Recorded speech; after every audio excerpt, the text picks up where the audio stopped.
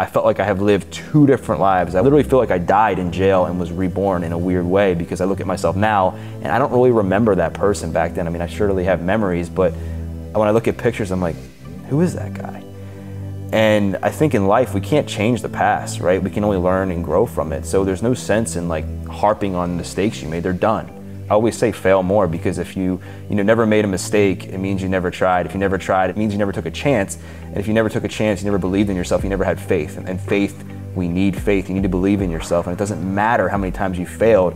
What matters is you keep getting up every day and trying again. And that's what really is important, is knowing that each day you have an opportunity to change.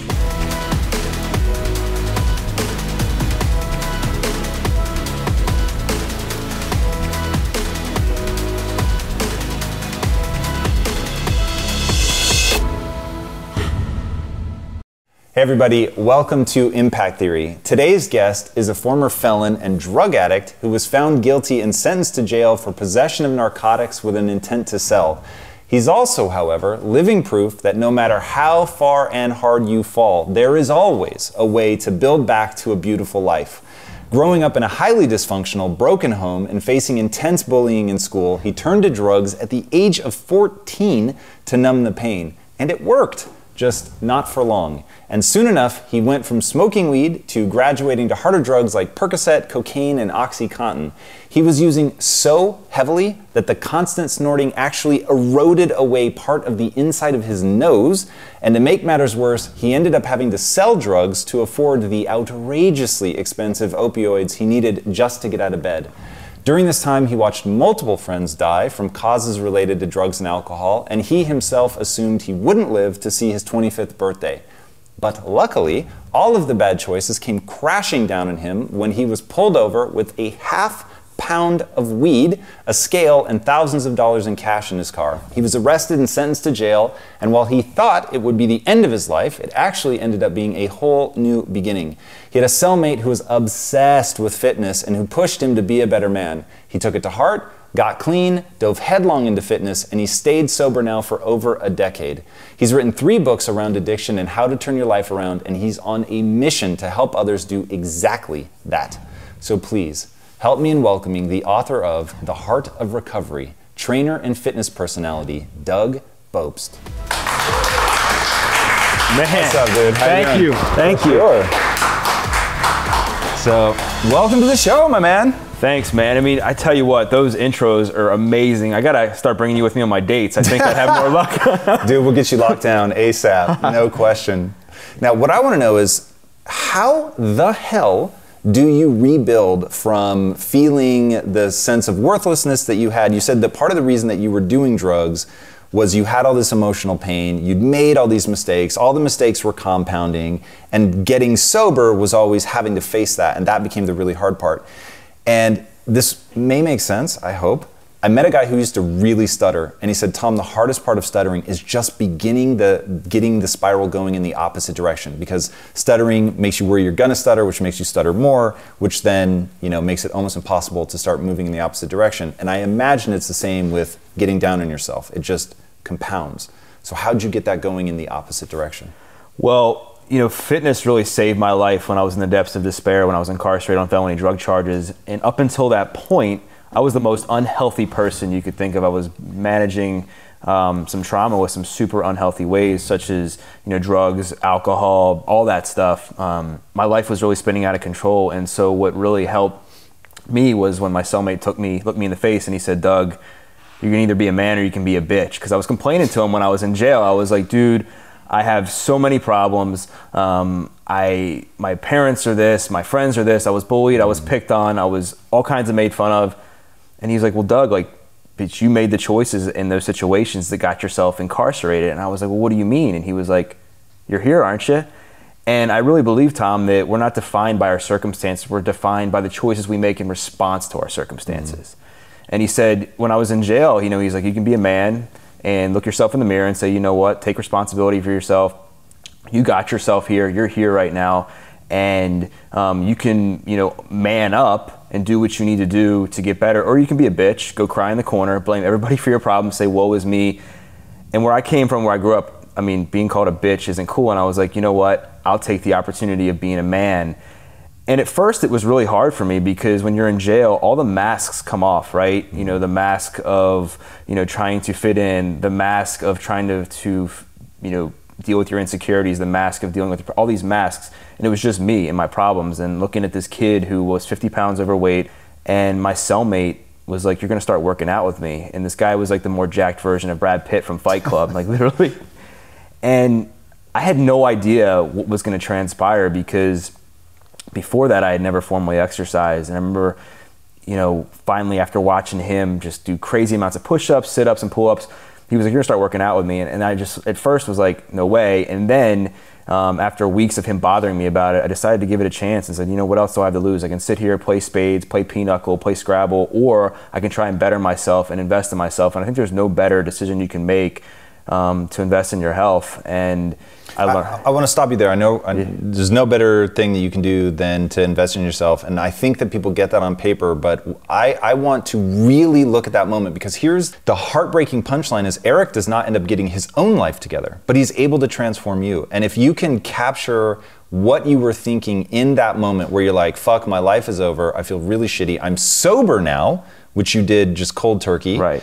And how do you, because this is that downward spiral I'm talking about. So this is the first time you wake up from the sort of stupor of drugs to, whoa, I've made some horrific choices. I'm not happy with how I've managed the relationships with my parents, and I'm not happy with manipulating my brothers into giving me money. I mean, there's like a lot of heavy shit sitting on you. And so what I don't understand is how and why you were able to look at him. Was it like, he just looks rad? Is it that he was so intense? Like, what was it that made you click something over in your mind? Because like the reason I'm gonna make you find this answer, even if you don't have it on tap, is somebody watching right now, they're in that spot. They have a sense of hopelessness. They want to do better, but they don't. I think it was because he believed in me at a point where I didn't even believe in myself. And I think sometimes in our lives when we're feeling that hopelessness and we're in that rat race of just feeling sorry for ourselves and saying, you know, life's never gonna get better, it's tough. And I think especially when we don't have that belief in ourselves, when somebody says, I believe in you and you can do it and I'm gonna help show you the way to get you started, I was like, I'd never had anybody do that to me before, that unconditional love. I just felt like this void being filled from, you know, whether it was the friends I had that were just using me for drugs, or whether it was my relationship with my parents. And that to me was just like what really kickstarted that belief in me and inspired me to take a chance to get down and do a push-up. And when I couldn't do a push-up, he looked me in the face. I was like, Eric, why can't I do a push-up? He's like, because you're fucking fat. I'm like, I know, but like, why can't? He's like, you're fucking fat. Like, how else do you want me to say it? You're fat. And I needed to hear that. And I needed to look at myself and be like, I got myself here. And it was him believing in me and me seeing the slight progress and me being able to do a push-up, 2 push-ups, 3 push-ups, that I was like, wow, I can start to achieve things if I put my mind to it. Because whether we believe we can or we believe we can't, right? It's the same answer. And for me, I always believed that I couldn't. I'm not gonna be able to do it. I'm not. And Eric was like, get your ass down there and do a push-up. Keep going, keep going, keep going. And it reminds me a lot of, I was watching Creed 2 on the way out here, and it reminds me of Rocky training Creed when he's going back to fight the Russian, and just, you know, he didn't want to keep going, but he believed in him enough to really like pick him back up and keep training him. That's what my cellmate was like for me in jail. God, it's so interesting. I really hate that answer. And I know from hearing your story that really is the truth. The reason that I hate that answer is because it is so hard to make sure that everybody has that person that believes in them. Like, I try to put belief out into the world, like just telling people, even without having met you, like, I know you can do it. And I'm working on a book right now, and I am obsessed with conveying that notion to people that the reason that you should believe that you can do it is because humans are meant to grow and adapt, like literally epigenetics. Right. That is what we're designed to do, is to respond to our environment to improve. So setting that aside, because we're not going to be able to give everyone the gift of somebody who's right there with them that will push and encourage them. Thankfully you had that, but then what is the process underlying that? Like, so for instance, even just to juxtapose Eric, who was that for you, but could not be that for himself, because I would say, and I'm super interested to hear what you think, that he didn't have the process. He didn't have the things that he needed to do, whether it was changing his friends, whether it was a belief around drugs. I don't know him, so I have no idea. But what was the process that you used that people can take and apply to their own life? I mean, it was really, for me, was faith, family, and fitness. And I don't mean like to get all spiritual, but faith for me was, I believe in God, but it was like the blind faith. I know you talk a lot about blind faith. I had to really, really believe in myself, even though I internally shouldn't have, right? The odds were stacked against me, but I had to keep believing. If I knew that if I could just become a better version of myself each and every day, that I had faith that things would like get better moving forward. How did you do that though? So you go from, and this is the transition. This transition, the thing that you did, is what will change people's lives. But how the fuck did you do it? So you go from, it's everybody else, it's not me, to suddenly really taking on extreme ownership. Well, it was when Eric looked at me and he said, you can either be a man or you can be a bitch. And you chose to get yourself arrested. Like, you chose to sell drugs. You chose to use drugs in response to your circumstances. So it's your responsibility to change. Like, no one's going to do it for you. You have to look at yourself in the mirror. And I'm one of those guys, I'm a sponge for like knowledge. Like, even today, like, I'm just a sponge to learn from people. And that to me was like, you know what? I don't know everything, so I need to seek out somebody who does. And obviously at that moment was my cellmate. And so when I just decided to really start putting my mind to it and continue working out, keep doing push-ups and listen to what Eric told me, my belief system changed. Like, I had confidence in myself. I felt better. Why? I just felt like better about myself when I was stressed out, and using exercise as a way to cope with that. Because before... Was it like endorphins? Is that what we're talking about? Was it seeing progress? Like, what was the thing that was feeding that belief?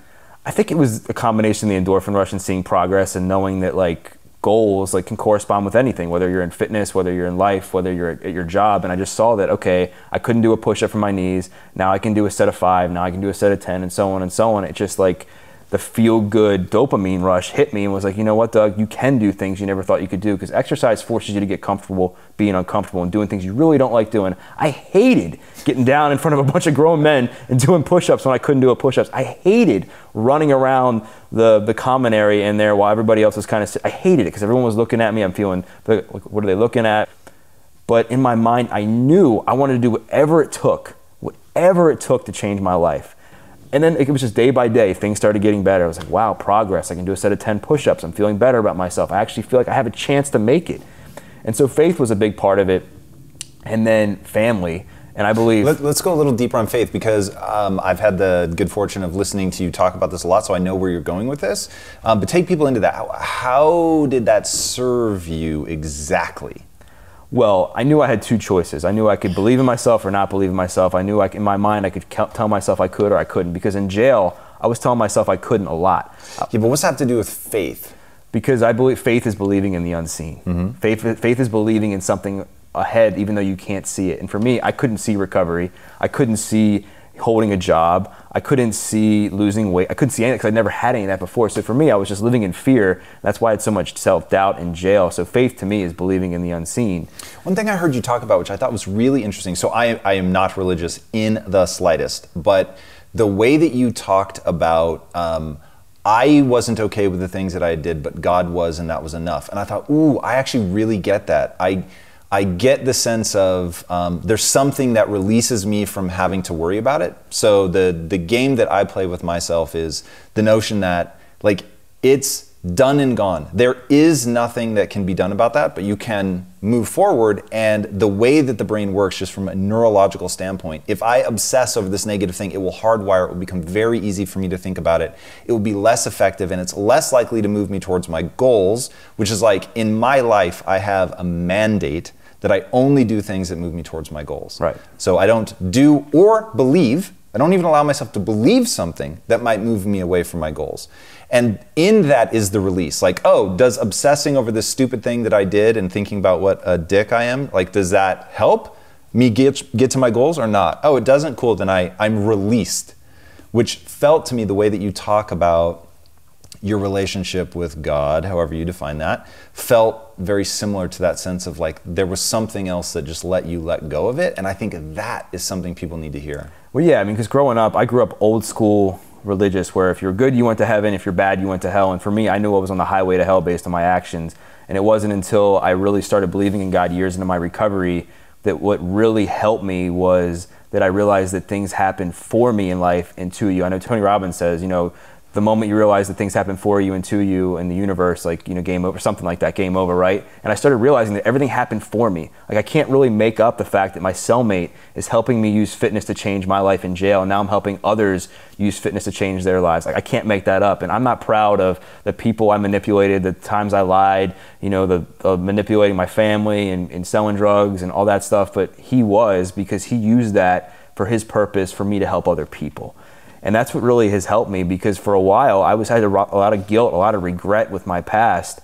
And that's really what faith in God is for me. I don't see like a person in the morning. I don't go to church every single Sunday, but for me it's just, I look at like the resurrection, like being born again, like in a way that I felt like I have lived two different lives. I literally feel like I died in jail and was reborn in a weird way, because I look at myself now and I don't really remember that person back then. I mean, I surely have memories, but when I look at pictures, I'm like, who is that guy? And I think in life, we can't change the past, right? We can only learn and grow from it. So there's no sense in like harping on mistakes you made. They're done. Like, I always say fail more, because if you never made a mistake, it means you never tried. If you never tried, it means you never took a chance. And if you never took a chance, you never believed in yourself, you never had faith. And faith, we need faith. You need to believe in yourself. And it doesn't matter how many times you failed. What matters is you keep getting up every day and trying again. And that's what really is important, at knowing that, you know, each day you have an opportunity to change. Yeah, I think there's two things in there that are super, super powerful. One is this notion of however you get there, whether it's the way that I think about it, which is sort of just the way the world works is, if you're in a death spiral loop about being, you know, worthless, then you will achieve less, certainly be less happy, you're not going to be able to contribute. So people need to find a way to release themselves, and then people have to be able to think now forward. Like, how do I move forward? How do I begin to build something new? And having that vision and the clarity to move forward. But you can't move forward until you have that release. And so that is something that I really think people struggle with a lot. They get into this self-defeating self-definition. And that's one thing I want to hear from you is, how did you begin to define yourself anew? When did you start thinking of the analogy of I'm being reborn? Like, is that while you're doing the push-ups, you're still in the jail cell and you start to think this is a rebirth for me? Because I think the way that you begin to conceptualize that, anybody going through this, that conceptualization becomes important. Well, I think for me, originally it wasn't the case. Originally it was like my pain, turning my pain into purpose, because I had a lot of people disappointed in me, a lot of people doubting me, a lot of people who made fun of me. And I remembered that each time I would go down and do a push-up, that was like one of the things my cellmate helped me learn, was like, think about what makes you mad when you're working out, because that'll help you get through. And I just thought about all the people that brought me down when I was working out, and that helped me get through it. Why is that? I think that's so powerful and so overlooked, but this is controversial. So go a little deeper. Why is that so effective? I mean, it just released like some anger in me, and it helped me channel whatever I had inside of me in a positive way, because I think like it's there, like those memories of people that you're not just going to forget about, people who bullied you or made fun of you, or the way your parents treated you, or anything that happened when you were younger. You can only change how you respond to it. And the way I was responding to it was horrible for me up until the point where I got into jail. And now like I had to learn to channel those memories into a more positive way and to get angry. I was never an angry kid. I'd always held a lot in. And it wasn't until... You were never outwardly angry, or you weren't angry at all? I was never outwardly angry. Like, I was never the guy who would start fights. I was never the guy who was like screaming. But inside, I was hurt. I was pissed off. I was resentful. I was ashamed. And I didn't know how to manage all that stuff. So when I found out I could just think of the people who made me angry and start working out, like boom, a light switch went off. And I think people don't like to look at pain. Like people like are afraid of pain. They don't want to be hurt. They want to be coddled. They want this, they want that. Pain's great, man. And I think we need to change the way we view pain, because pain can really be the catalyst for purpose. I mean, you think about working out, right? One of the things I love about fitness is how it can be such an influential part in so many other areas of your life. You have to fail to grow stronger. You have to fail to run faster. You have to be in pain. And so using that pain to get better, and you grow from it. And for me, that's what really started. It was in jail, thinking about all that stuff. The dark side, which is how I refer to using the anger and the hatred and all of that, I think is really misunderstood, really underutilized. And there's some really fascinating research around how if you let people express anger, they can endure more pain. And so one of the ways that I think about suffering, pain, anguish, hurt, guilt, shame, all of that is you're tapping into the dark energy for sure. It's not a place that I want to spend a lot of time. It's very ugly, it's very tumultuous, but you're going to leverage the fact that we have emotions for a reason. They're evolutionarily advantageous in some way. And so based on the studies they've done where they took people and they had them submerge their arm in ice and they said, how long can you hold it there? They established a baseline. And then they say, okay, now when you feel like you just absolutely have to pull it out, I want you to swear and get angry. And people are able to leave it in something like 30% longer. I mean, it's like really extraordinary how much farther it allows people to push. And so if people are able to tap into that, it's interesting, I've never thought of it as a release before, but it probably also serves that function of just sort of getting some of that anger out. But it also gives you the energy to see things through. When I was reading your story, I kept thinking like, it's really interesting to me that you were able to sustain energy, that you've been able to do this over time, that you've been able to radically transform your physique. What allows you to sustain that focus, that clarity, the drive, the energy? Remembering where I came from. I mean, I never want to be that kid who was so unhappy, so unhealthy, that was suicidal and didn't want to live anymore. And whatever I do, I got to make sure that it's pushing myself further in life. And I think one of the things my cellmate did was the importance of having mentors. So when I got out of jail, I joined a mastermind group because I knew like I didn't know everything. I wanted to know how to get better. So I needed to surround myself with like-minded people that wanted to push themselves and chase goals and change the world and everything else, which was huge for me because it pushed me to write my first book. Like at the beginning, like I thought my story was my story. I didn't think it was cool. And like I was sharing my story at a mastermind event and they're like, you got to write a book. And I was like, book? I barely graduated high school. Are you kidding me? And they pushed me to write my first book, and you know that snowballed into everything else. So it was definitely surrounding myself with great people has been something that's been so huge for me, changing my friends, hanging out with people that have common futures, not common pasts. I mean, I think has really helped me kind of stay the course. Being humble, looking myself in the mirror, and, you know, I'm human, I'm gonna make mistakes, and I'm doing myself a disservice if I sit there and throw a pity party and cry and say, woe is me, and I just remember every time I want to quit on something, I'm like, Doug, you're gonna be a bitch, you're gonna be a man. One thing that I find interesting in your story is that you make it clear that it's not like getting sober is a hard thing, and it is a messy thing, and it, you know, 1 minute you're fine and the next you're not. And at first fitness seemed to be solving all of your problems, and then there was sort of an emptiness, and it's very much, I think, the way that people expect with money. Like, once I get my body the way that I want it, I'll be happy. And you got there and you were like, huh, there's something still wrong. But you didn't just go throw your hands up, like you really dug in to figure it out. One, I'd like to know how, like, so you're in that phase. How do you identify what's still wrong? Well, I think for me, I looked at my life and I said, you know, I figured I had everything together. I was like super fit. I had like 5 or 6% body fat. I was making great money as a trainer. I was sober. But then I looked at like, I just wasn't being fulfilled, right? I wasn't fulfilled inside. I still had a lot of regret, a lot of shame about my past. And that was what really drove me to come be more spiritual. Because I was never, like I said, a spiritual guy. I was like, you know, if God's real, why am I in jail? Why me? Why me? Why me? Victim, victim, victim, bitch, bitch, bitch, right? And then like, seriously. And then like, one of my clients was like, you know, you should start coming to church. And I was like, dude, I don't go to church, man. I was like, I'm going to hell for putting you through this workout. Like, there's no way I belong in there. And finally, like I was at a mastermind retreat where they challenge you to go deep, like not on like fitness, but like on your life and personal development and business development, which has been huge for my recovery. Because I think a lot of times when people get sober, they're like, that's it. Like, I'm not going to grow anymore. But for me, I'm like, how can I keep getting better? I've already accomplished things I never thought I could accomplish. Like, what's next? And so I remember getting to a point at this mastermind retreat, I was just like broken. I just like made a mistake, and a girl I was chasing around and didn't work out. It was like mistake after mistake in relationships. And I remember just sitting there and everyone was like, you know, I think you need some like faith in your life. I think you need some spirituality. And I was like, So I don't know what made me do it, but I called my client, the guy who was pushing me to come to church. I was like, hey man, like, I think I'm ready to give this Jesus thing a try. And he was like super excited. So I remember getting down on my knees in his office and praying my life to Jesus. I acknowledged that he died for my sins, all this stuff.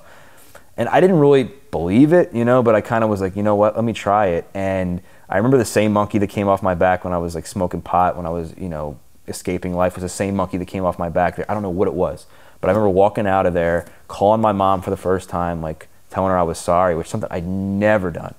And that's what really started my belief that things happen for me and not to me. And as I look back, like, you know, I'm not proud of all the stuff I did, but God was, and that I know that I wake up with purpose every morning, that like whatever's meant to be is meant to be. And I can't think, the minute I think myself and think that I know everything is the minute I know nothing. I think that's when my ego gets in the way. And I also think what it did for me was it just realized that he was with me the entire time. And I think a lot of times people they don't see that when they're in the depths of despair. They're like, where's God? Where? And, I think he's there, whether you believe it or not. And I know sometimes it doesn't seem that way when we're there, but, if you just keep doing the necessary things, like having faith and keep putting one foot in front of the other and hanging out with great people and working out and taking care of yourself, like you'll start to accomplish things. And you'll start to look back and say, you know what, like, I think he was there with me.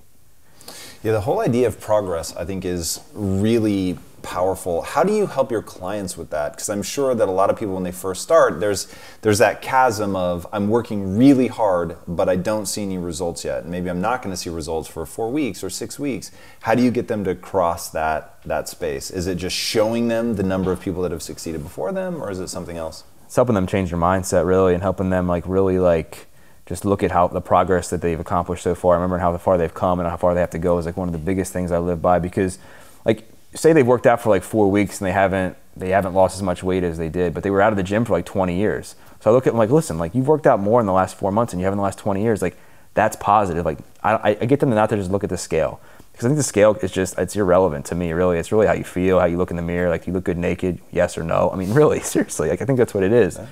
And so I get them to kind of like forget about the scale and work and look at other things, like how they're feeling mentally and physically, like, how many times they came to the gym versus how many times they didn't before. And also that, like, if they quit on their goal, like, it's not helping them feel any better.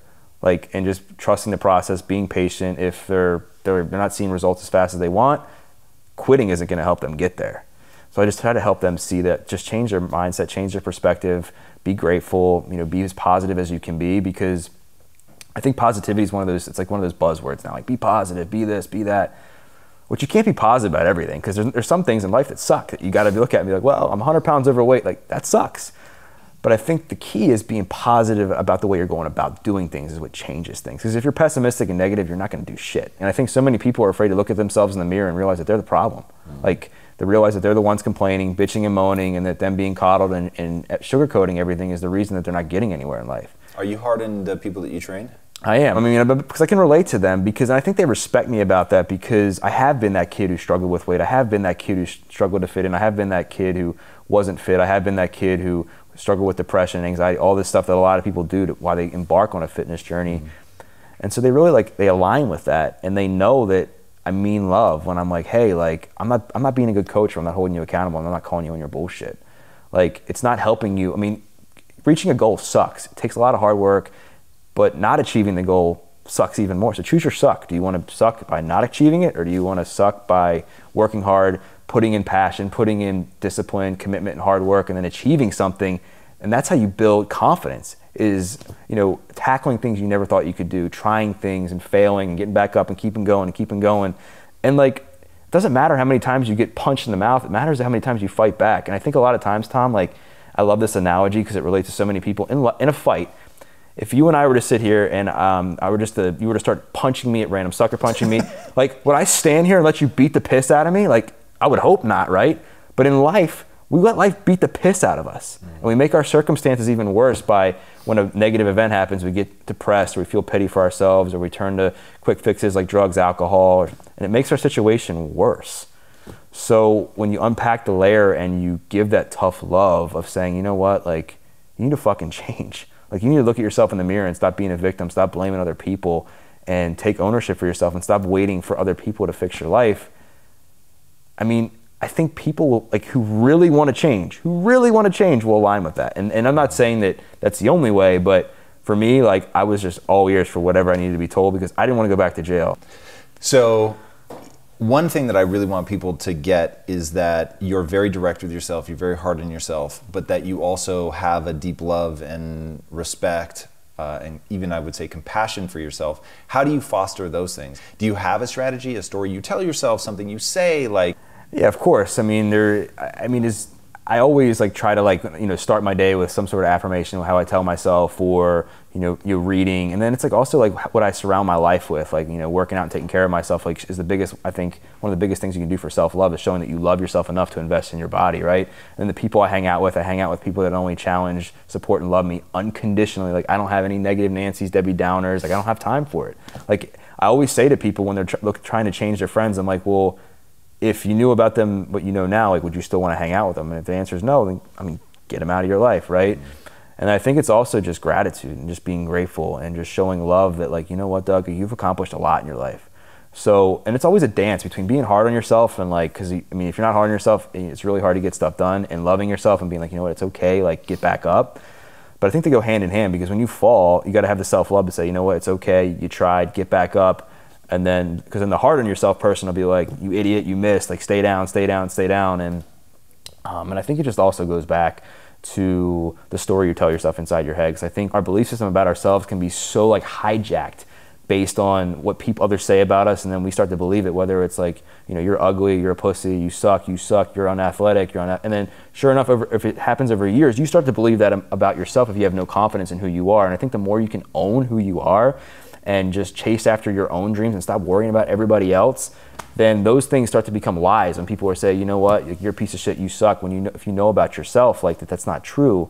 That's what self-love is. It's just really knowing truly inside of you who you are. I want to go back to something that you said about life beating the piss out of us. How do we stop that exactly? You got to put the fire out somehow. You got to kind of look and address the situation and say, okay, what do I need to do to improve and get past the situation? What's the solution? What can I control? Is that how you were thinking when you first got out of jail? You had the felony conviction and you were applying for jobs? Because I know that was a pretty rough time for you.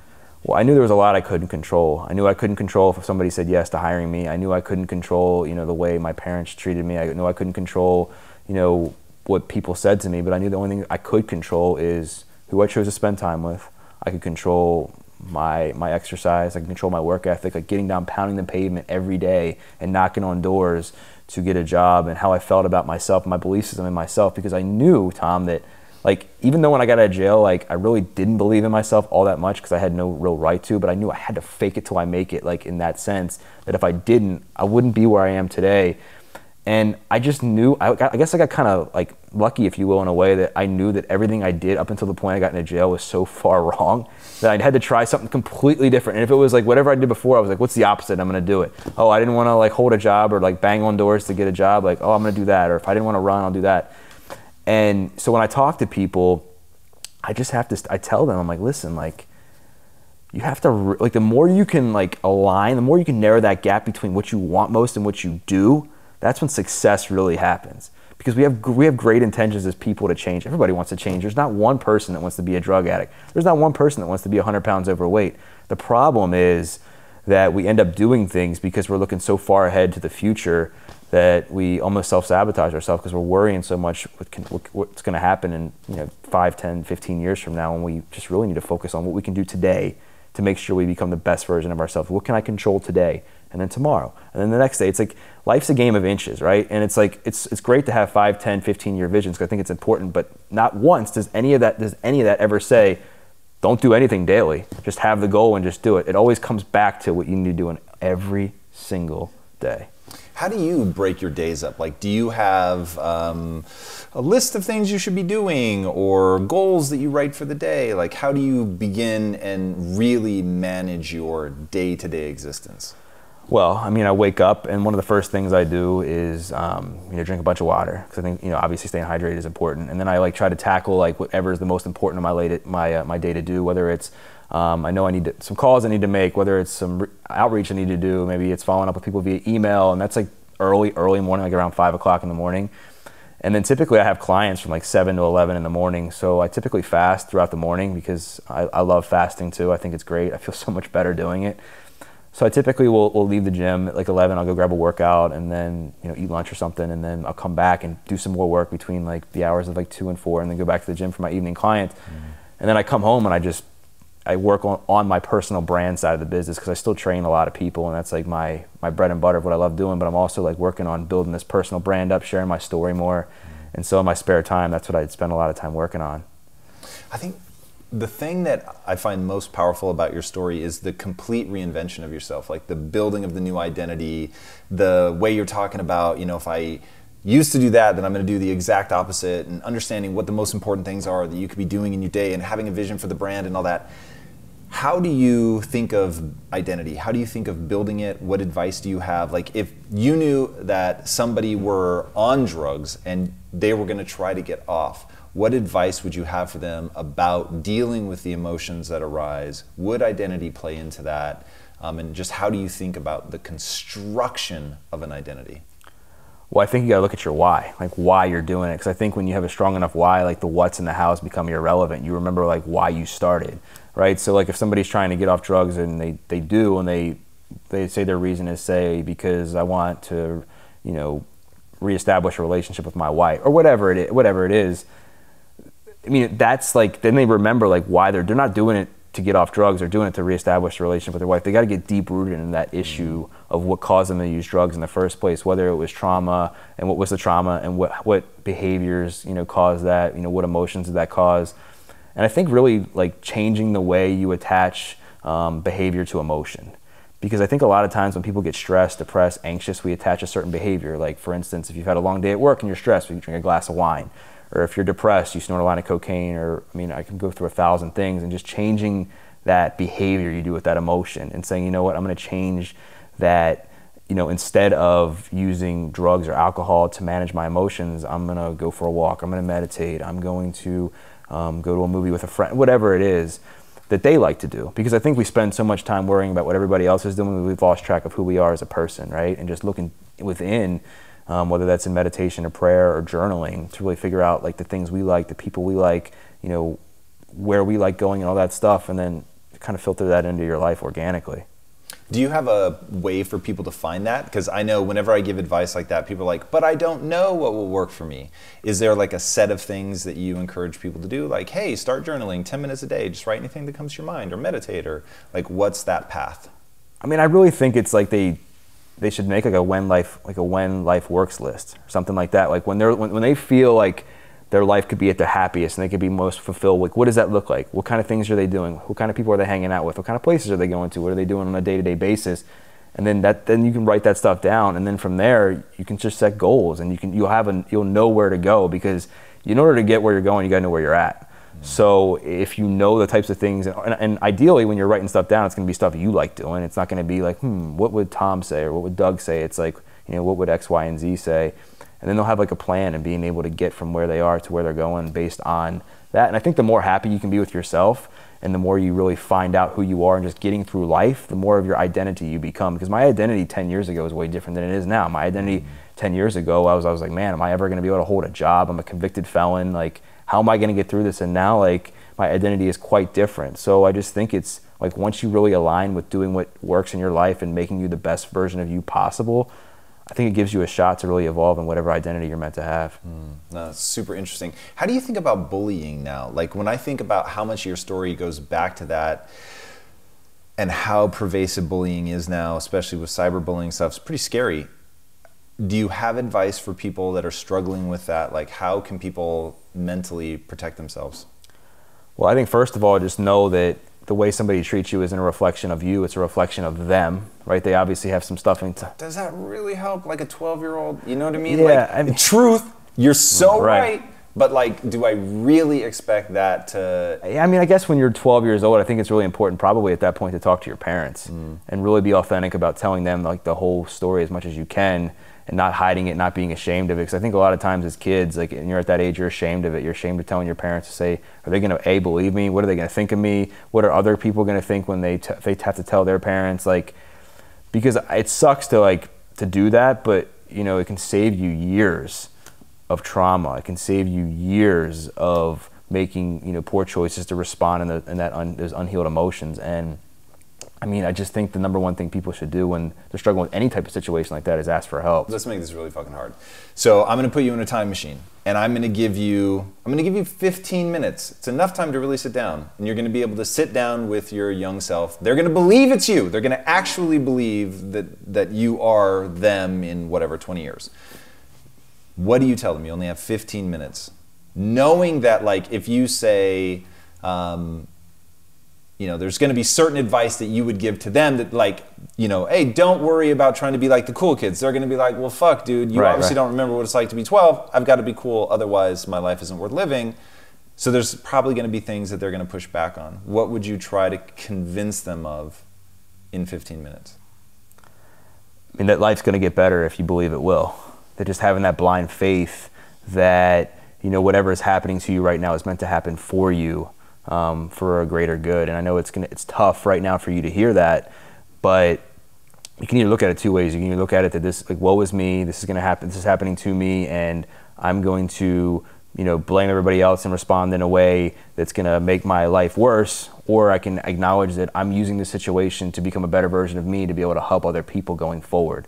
And I think with that, it kind of gives you a positive approach to it where they can look at it and say, you know what, like, I'm going through this pain right now. I acknowledge I'm going through it, but it's going to make me one hell of a man growing up, and that ultimately is going to save my ass, you know, as I grow up. Yeah, totally. Tell people where they can find your books, where they can learn more about you. So, I mean, I'm most active on Instagram at Doug_Bopst, and then my books are all available on Amazon, DougBopst.com. I mean, if anybody's struggling, wants to reach out, I mean, I'm always happy to answer questions and help people where I can. And, you know, it's just one of those things, man, that I'm just so grateful to be alive, and I'm just really thankful for the opportunity here. And, you know, I've been following this show for a long time, and I just love what you're about. I love the vision of this company, and I love the whole, like, get shit done approach. And it just so, like, really, really aligns with my mentality. Thank you, man. What's the impact that you want to have on the world? I mean, the impact I want to have on the world is to help people become better versions of themselves each and every day through faith, family, and fitness, helping them believe in themselves more, helping them do things they never thought they could, helping them surround themselves with people that bring the best out in them, and then doing things every single day that allow them to be mentally, physically, and spiritually fit. I mean, that to me is what kind of impact I can bring to the world. I dig it. Awesome, man. Thank you so much for coming on the show. Guys, it is an extraordinary tale of somebody who completely rebuilt themselves, not from zero, but from a deep, deep, deep deficit. And I think it's something that we can all learn from. So I highly encourage you to check it out. If you haven't already, be sure to subscribe. And until next time, my friends, be legendary. Take care. Doug, thank you, man. It was tough, you know, to amount to some success in my life. And for me, I started just asking myself tough questions of, like, why, you know, why did this all happen? You know, how did I overcome all of this? And, like, what can I do every day to truly inspire?